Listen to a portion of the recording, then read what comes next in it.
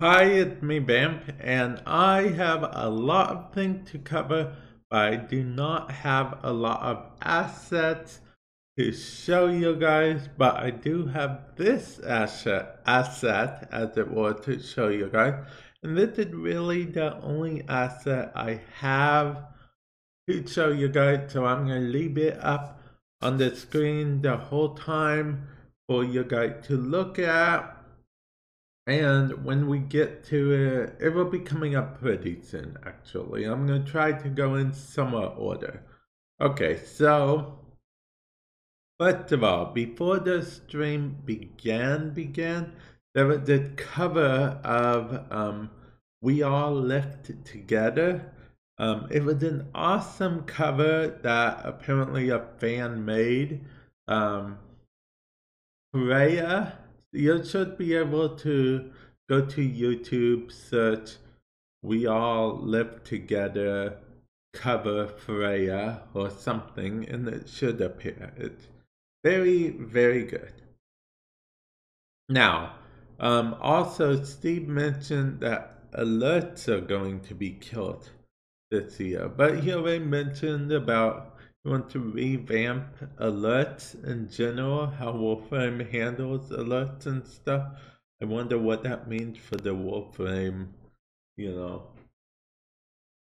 things in general. I mean, that's how you get your potatoes and, you know, helmets and whatnot. But, we'll see. We'll see what happens. Okay, and then we will go with this.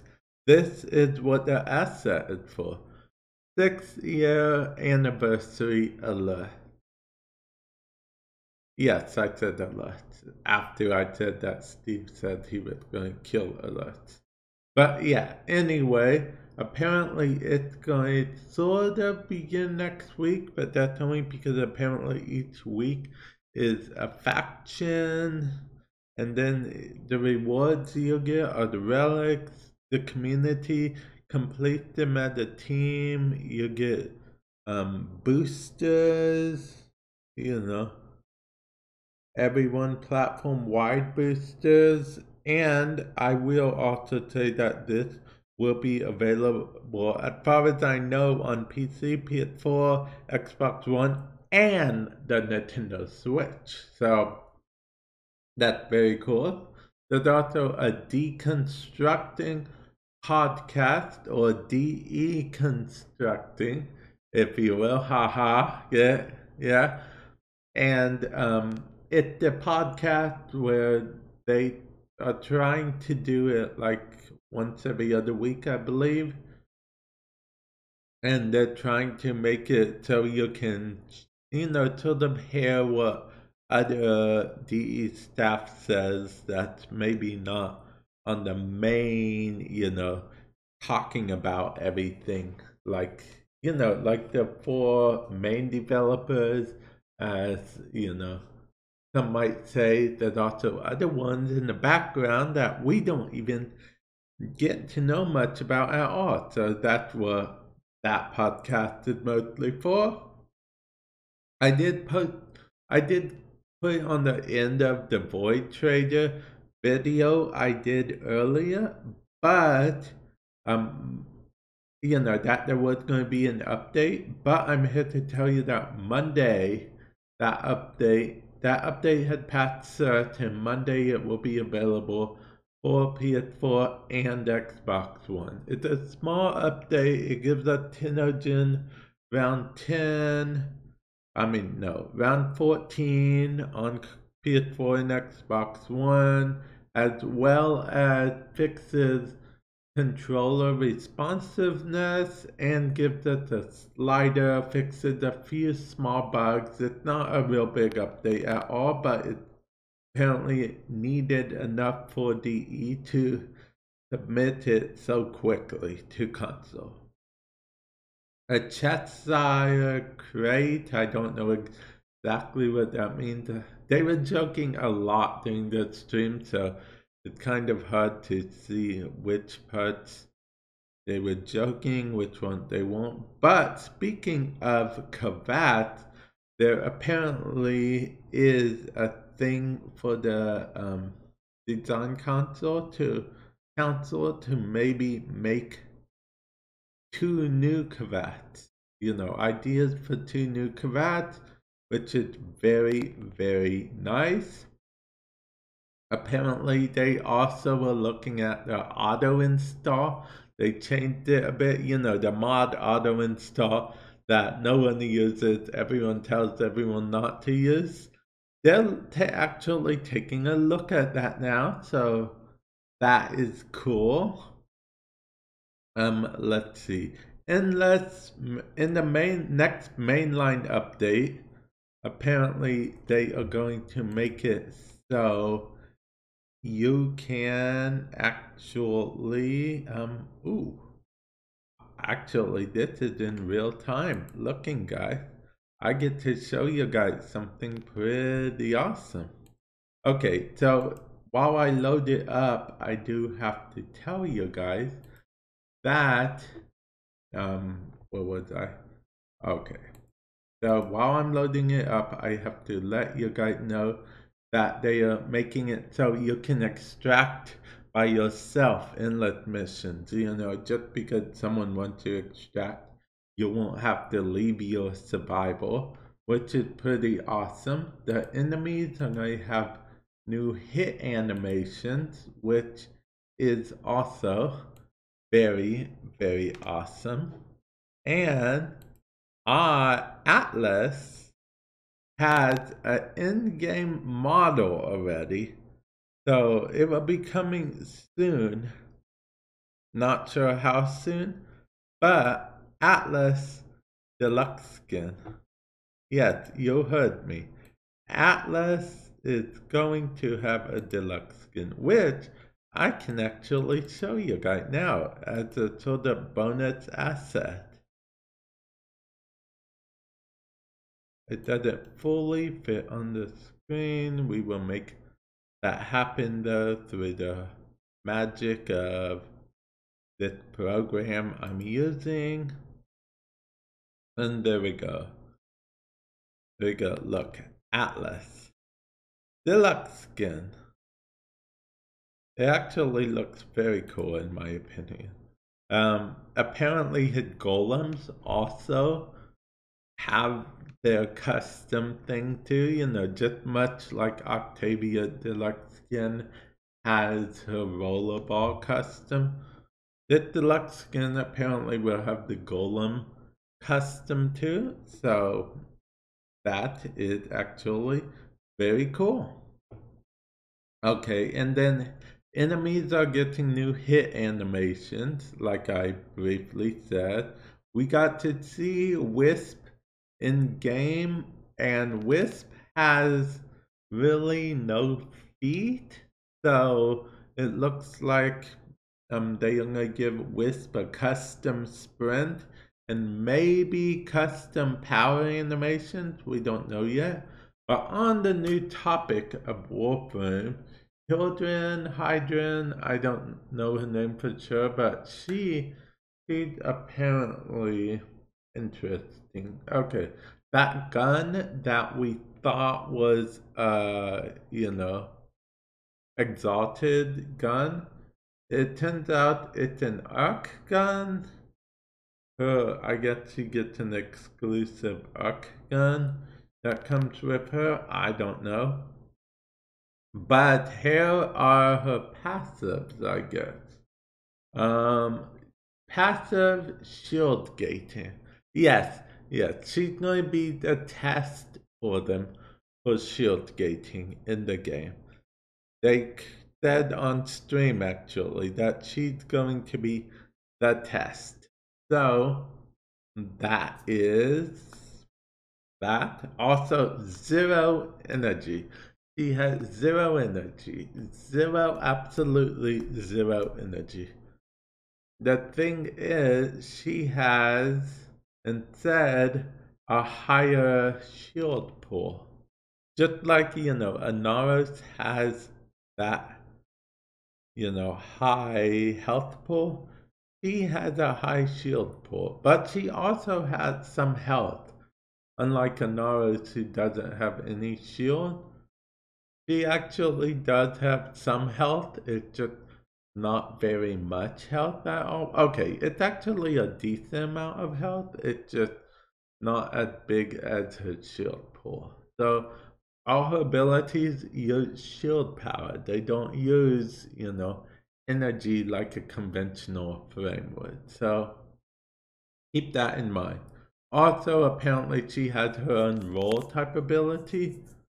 Her 4 is, okay, let's go in order actually. Her 1 is a channeled weapon, but it's not that big arc gun. It's like a smaller type channel weapon. So we'll see how powerful that is. And yeah, that's her 1. Her 2 apparently steals shields from enemy and takes away status effects for you and your allies. That's pretty cool. Her 3, it's basically a corporate shield drone in the sense that it gives you and your allies shield while, and I think it can give over shield too, not entirely sure. But her four let her like hover up in the air on, like think of copter type shoulder pads on each side of her shoulder. Let her like hover up in the air, sort of float, in which case she can still use her other abilities while in the air. That would be kind of interesting to see. I feel like, and enough of her abilities. The optical vandal was, quote, leaked. Rebecca, I think, accidentally showed it off.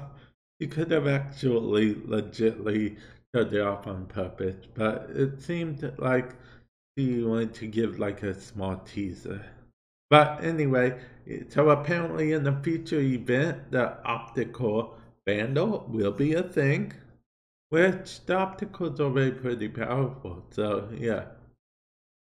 Okay, and the next bit of news is Railjack related, which is that you will basically either need to be in a dojo or start your own dojo. Building dock for Railjack, you'll have to build that in a dojo. So if you want to find a dojo, now's probably a good time to start. Or if you would like to make your own dojo, now's probably a good time to start. So, yeah, either way, now's a good time to start, I suppose. And they're going to be earned only cosmetics. Don't worry, they're not going to be super big cosmetics, but they are going to be important cosmetics. Like footprints, there's going to be a stalker one that makes it so smoke comes from your body, like a edgy edgelord type smoke wind. Sorry, Mortal Kombat thing. Okay, anyway. So, yeah. So, me on that note, I think whenever I can, I'm going to buy a bunch of beacons for, I don't care if I already have a lot of beacons, a lot of this, a lot of that. I'm going to buy it anyway. It's going to be awesome, fantastic, and we are going to go with the flow of it. And yeah. Let's see, the gas City remaster, they aren't just remastering, they aren't just like touching up the artwork, they're changing a bunch of stuff too. They're making it more parkour oriented. Still don't know how I feel about that since I'm not really that good at parkour stuff. This month, later on this month of February, they are dropping support officially for DirectX 9 and 32-bit Warframe. So keep that in mind. That's very important. So that means the minimum spec list just got a little higher technically. Well, we'll get a little higher, you know. So yeah, keep that in mind. There's going to be new set mods that they're putting in the new Gat City tile set as a sort of incentive to go back. And they're all parkour based, you know, like if you're aim gliding, you'll get more damage for a certain type of element, or you know, doubled gravity or something like that, you know, stuff like that. And then finally, what I have here is Melee 3.0. Fast, let's see, fast switching. They went into a little bit more detail what that means. So basically, and they're doing this in small, since it's separating Melee 3.0, they said this part on PC could arrive as early as next week.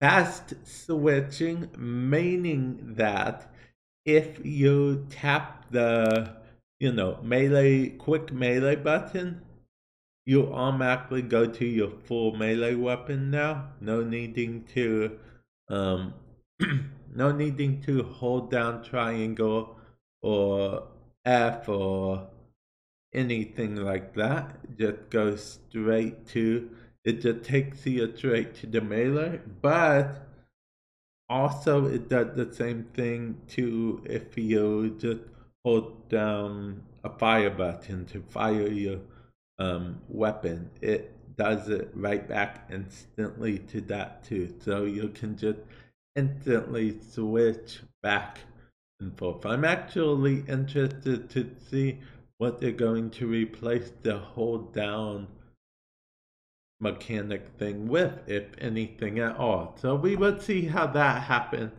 Steve also seemed interesting in maybe implementing some DMC Devil May Cry type juggling mechanic for the enemy, which might be kind of interesting. A bit show-offy, but hey, it would be fun, especially if you're solo. So, hey, and I stream regularly, so I have no problem with that at all.